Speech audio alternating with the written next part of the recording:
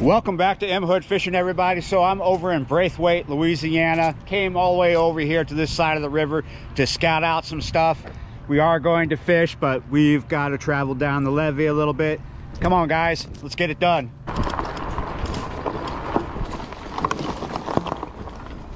In this bit of woods here, there's a network of ATV trails. Some I can see on the map and satellite, and some I can't.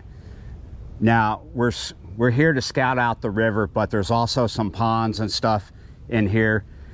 Supposedly real close to where we're at are a series of small ones, and then there's a bigger one further up. I think I see one of the small ones, very small. Not sure if this is technically one of the ponds that you can see in the satellite, on the satellite, but it's holding water. It's probably a wash. Looks like there's water coming into it from the ground over there, like a little spring.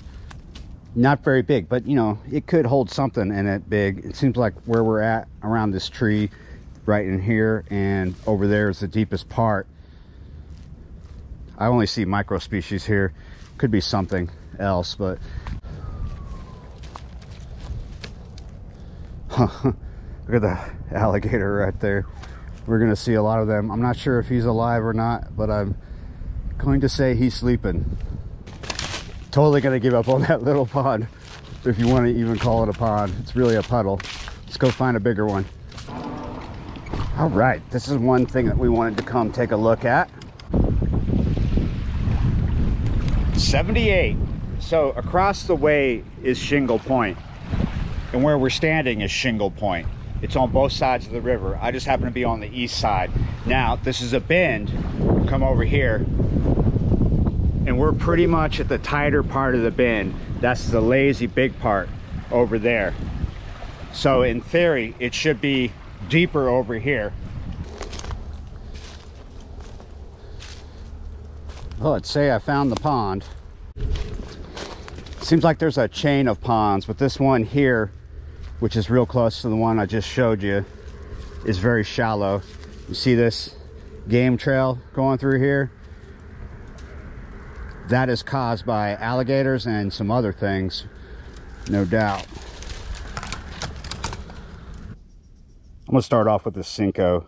I did bring other bits of tackle, but when I'm doing scouting stuff, I mostly just bring bass and panfish stuff. I did bring some white bass and skipjack things as well today. There's quite a bit of bait activity in here. I'm throwing this weightless on a size, I mean a 3/0 Gamakatsu offset worm hook. Lots of branches in here. All right, guys, I gave it a few casts here just to figure out this spot. We don't have a lot of time. It's going to be sunset in a couple hours, maybe 3 hours. So what I figured out here is what's busting the bait that is in here is mostly spotted gar, and it seems pretty shallow over here. Might be deeper somewhere else, but since I don't have tons of time, I want to check out some more spots. I think this spot will be better closer to sunset anyway, but there's a lot of fish jumping out there. I've seen the mullet jumping out there, and I've seen a couple of things roll just further out where the wind is hitting the water. You can see that line right there. Don't know what kind of access we're going to get, but we need to scout that access out and catch a fish to make this a legit video. Oh, this is going to be a fun one.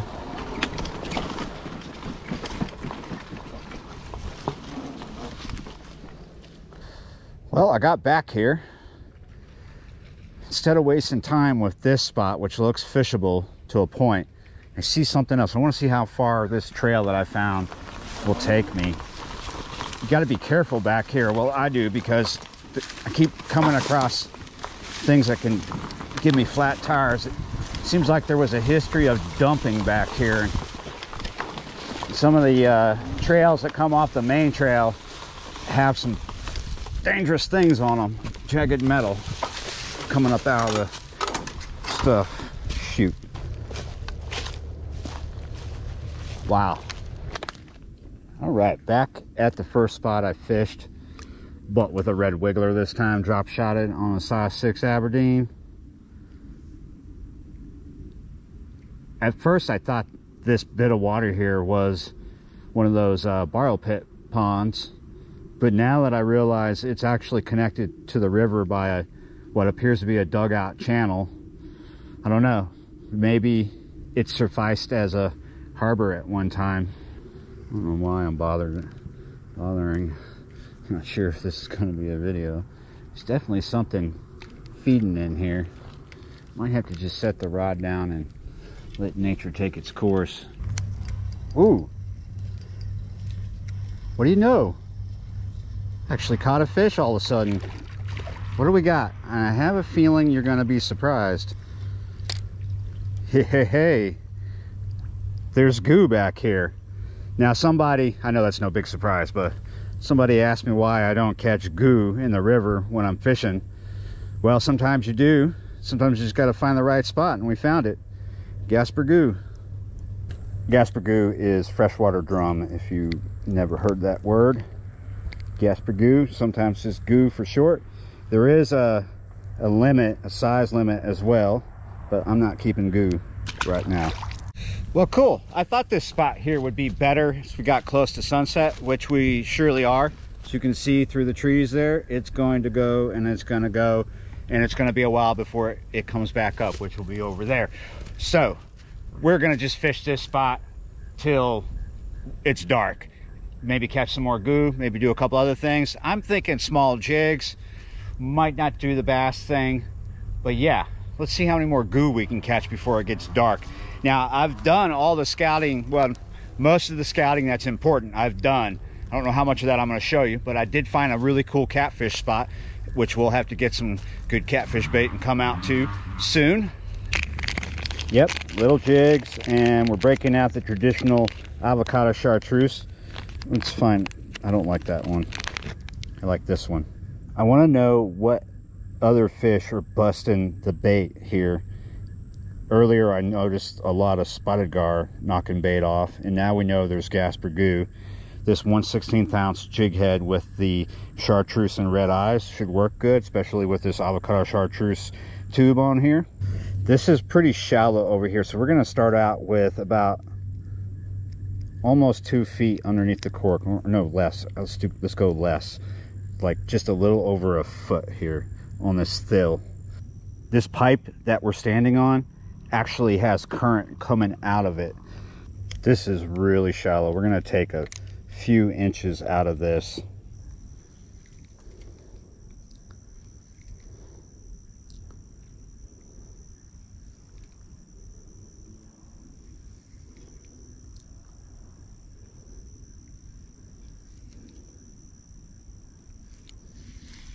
Got one.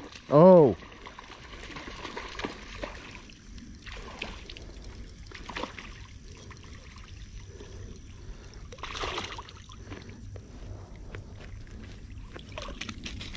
Flipped them into the deck. Look at that little spotted gar. It's that kind of place, huh? Nice hookup. Barely hooked up. These are like the best to go after when it's cold. Spotted gar, if you're going to go after gar in winter, that is. Spotted gar and short-nosed gar, like colder temps, they'll stay active in colder water, opposed to alligator gar. Alligator gar want to be in the hot tub with you. They do not like cold water, alligator gar. All right, guys, let's walk back into the light here. Well, I got the scouting done that I wanted to do. Found some cool spots for some future videos. Caught a couple of fish to make this a legit fishing video. And I mentioned some things that I didn't show because I decided that it would make the next videos more interesting, because it would make this video more boring. Yeah, you're right. This scouting mission just turned into a nightmare. It is 7:15. I have been up on the landing since 10 to 6. Now, online, the schedule for this ferry runs up to midnight. There is no change, no notification that the schedule has changed, but apparently the ferry decided to stop running early today. This is limbo week. It's not even New Year's Eve. This is Thursday night. So I'm stuck over here. I've been on the phone texting people. Anybody that could help me tonight is already deep into drinking. So What to do, what to do? Well, there's only one thing to do, right? Fish.